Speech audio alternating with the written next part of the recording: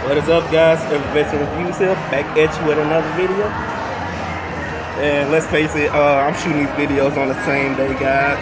So it feels kind of redundant to keep repeating this over and over again, but I'm gonna keep doing it. And today I'm going to be doing a review from the same house, Tom Ford. And that fragrance is known as Beau de Jour. And this fragrance, I think it was released last year.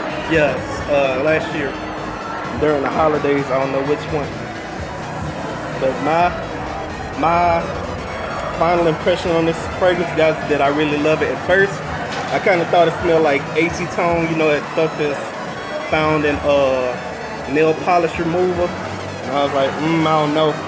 But after a while, I kind of warmed up to it. I could get a little sweetness from this knot and a little darkness from this as well. And that was around the time I didn't really like it, and I just got a sample from mom to let her try it, and she really liked it. But let me tell you something that caught me by surprise is when she put it on when she was going somewhere one day, and I smelled it all throughout the house. And I came in the room like, Mom, what's that you got on?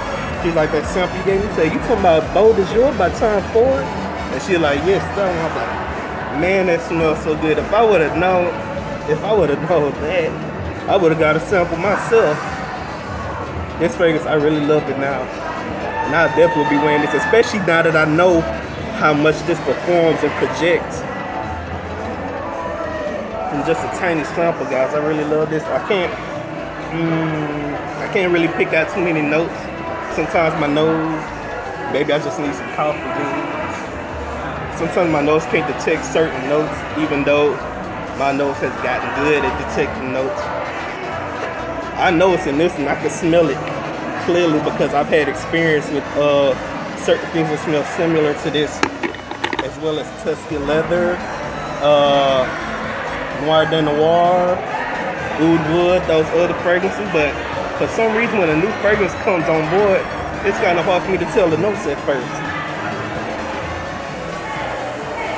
But to sum this video up, guys, and to sum this fragrance up, it's really good. It performs well in all three categories. The performance, the projection, and the sillage is really beautiful. The occasion, definitely nighttime. It has a nighttime-ish kind of vibe, and definitely not wearing this in shorts and a shirt. This is a, black suit fragrance. You gotta be dressed to impress with this fragrance. This don't smell cheap in any way.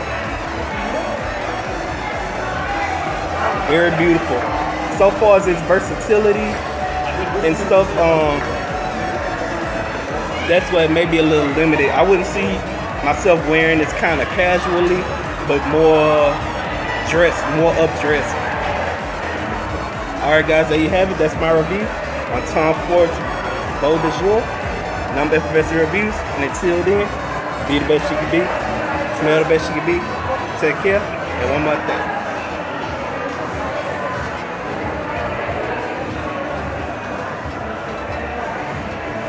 Fragrance is life.